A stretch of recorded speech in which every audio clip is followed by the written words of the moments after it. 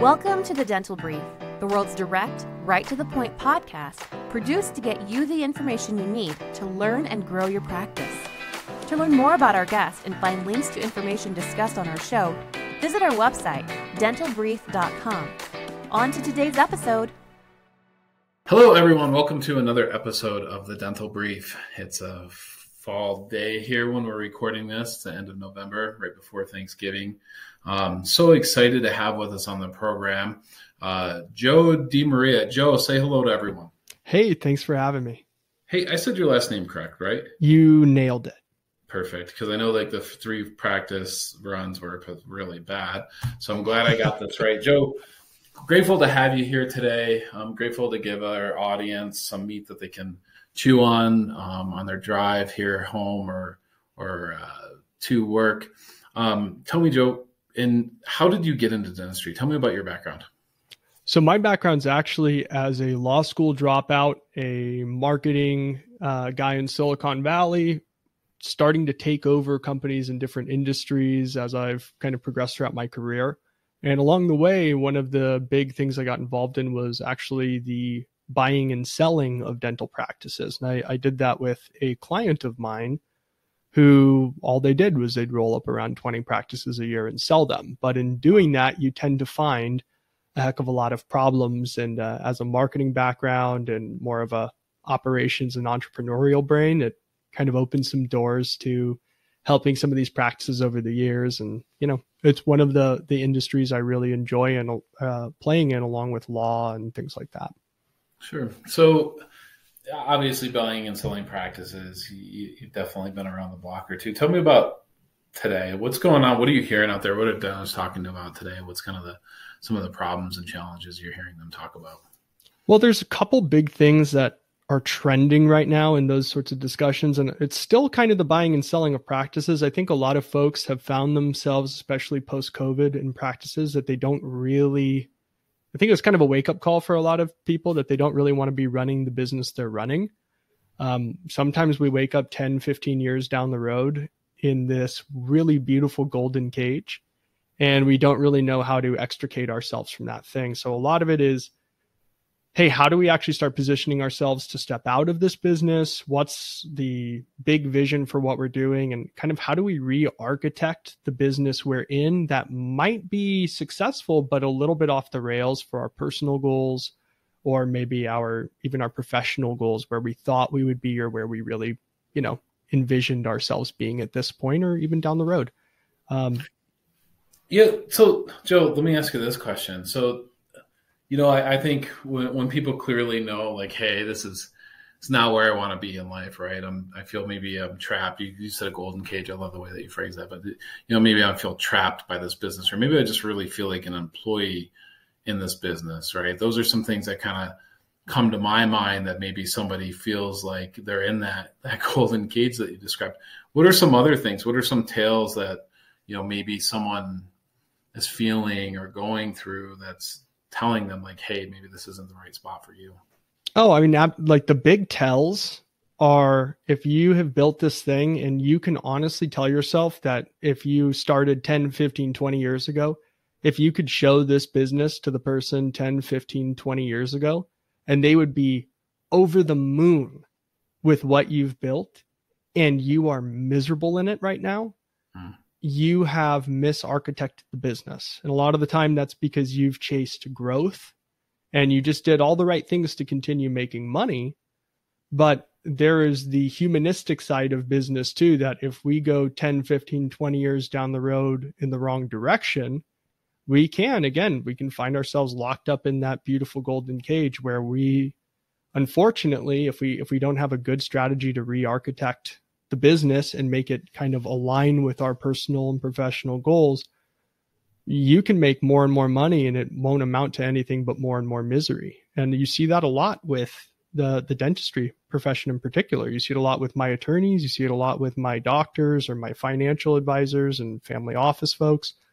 These are all very lucrative industries, but if we're not intentional about what we build, then we end up with this thing that we're kind of handcuffed to. And it's very difficult to emotionally deal with that at a certain point, right?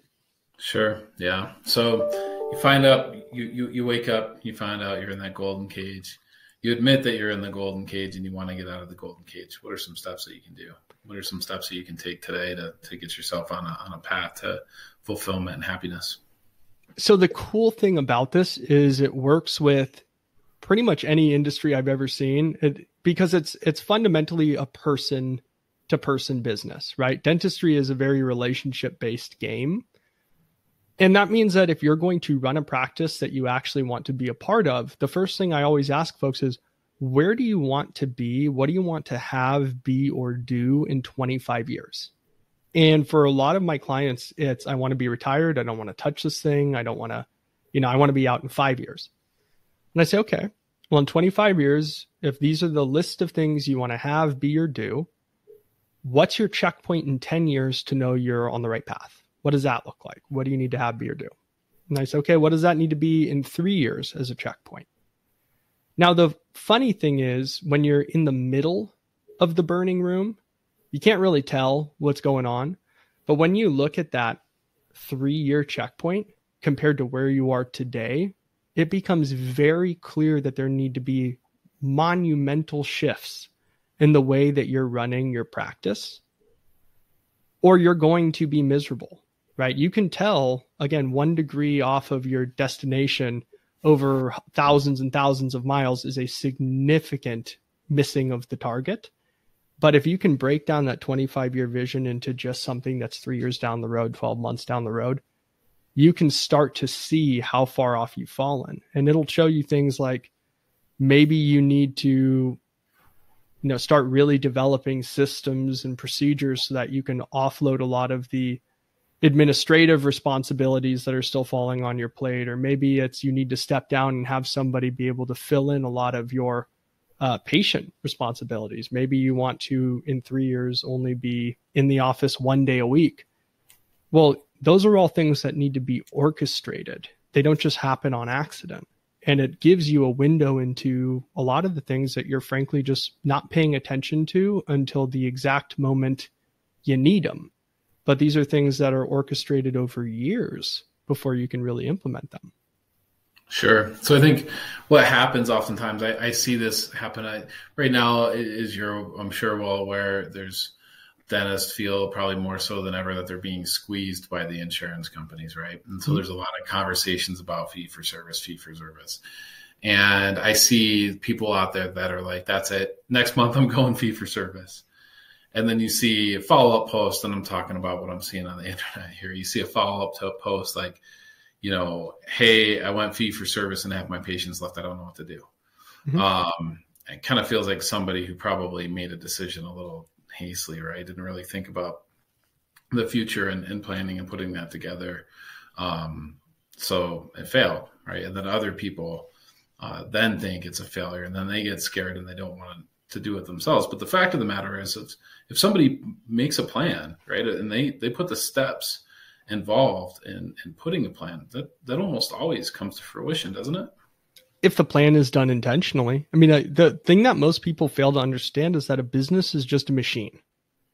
So a lot of the time we are upset with what the machine is producing, and we just try to find new ways to throw more stuff into the front end of the machine, expecting the outcome to be different. But when, like, the difference between getting squeezed by the insurance companies or just switching our front end model and then not being happy with what it produces on the back end, it's not an input or output problem. It's a machine issue. And a lot of the time we try to just change what we're doing at the front of the machine without changing the machine in and of itself. Like, it is a short-sighted way of looking at building a business. So without that level of intention, we can make a lot of changes that sound really great, but putting them in place, implementing them, like the practicality of this can be a really, really difficult transition for folks, right? I mean, and it'll work for some if they are intentional, but you could do what you're doing today without making any massive shift, and you can build a more intentional business and you will be more successful. There's very small changes. We're trying to solve our scaling issues in dentistry by making front-end changes when there's probably more holistic business model changes that need to happen. There's probably bigger positioning changes or bigger positioning conversations that need to happen.